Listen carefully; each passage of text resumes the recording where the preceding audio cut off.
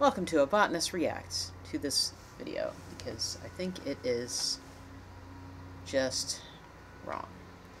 So, not everything in this is wrong, but a lot of it is. So here we've got a tree, and they just slice a piece of bark. Now this is kind of like air layering. So normally what happens is you would actually strip off all of the bark around here. You'd go all the way around, and you would basically just have just a little layer right here where the bark goes, and basically where you've just got bare wood.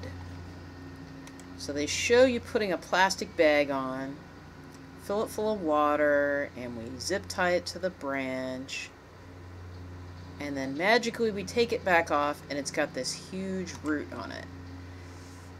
And what makes me suspicious of this, it's coming out of the outside of the bark. It really shouldn't come from the bark at all. It's super huge. Typically, if you're going to get something that's rooting, usually the roots will end up white, and they'll just kind of be in a big cluster, and they'll be coming out. This really looks like they went out, dug up some roots, and stuck it to this thing. And I could be wrong. Maybe it's real and they forgot about it for a really long time, but I don't think so. I'm pretty sure, and I've seen enough of these videos where you can tell somebody just picks a root and then sticks it to it. It's like, oh look, it rooted. And I've never seen one actually grow from the bark, especially from the outside. It really should come from the bark interface, like somewhere up here, like down here. Like I don't think that's gonna work. I don't think that's real. I think they faked that. Because then they switch to a totally different tree, and then they switch to a different tree again. Now this part right here, what they're doing is actually at least mostly right. So they basically just cut these to be about the same diameter. They've got the buds facing the right way, but they should have cut off the rest of this down here. Like, you really shouldn't leave any of this on here. It's kind of got a lot of the side branches, more than what you would want to use for a for an actual rootstock. And who knows what this rootstock is either. Yeah, this one's really wrong. So you can see here, they've just taken this scion, this piece right here, and they stuck it in the middle.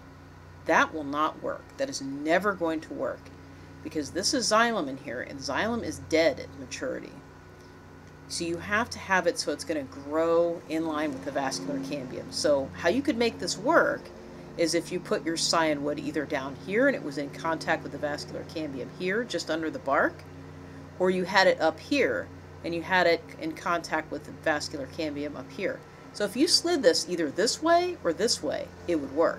But as they've got it, it will not work. That tree is not going to grow.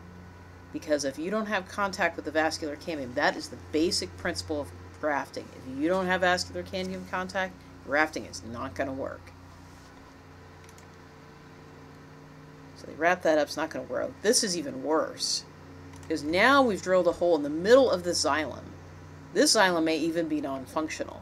So this is like a total waste of time. Like, this is not going to grow. So yeah, you learn something new every day, how to not graft things. Do not graft this way. It will not work. Wasting your time. That is never going to work. Guaranteed. Now this last one, they actually do something that's reasonably appropriate. So this is a technique called bark grafting. Now the only thing I would fault with this is they just wrap the stems, and I would definitely coat this with something, just because you don't want these to dry out. It looks pretty good otherwise. Also, because this is clear, this might heat up quite a bit. How I was taught to do this, or at least I actually learned from actual correct YouTube videos, is you paint this whole thing with a pruning sealer, and if it's dark in color, you actually paint the whole thing with white paint, with dilute white paint. So that's what I did, and I actually got some of mine to work last year.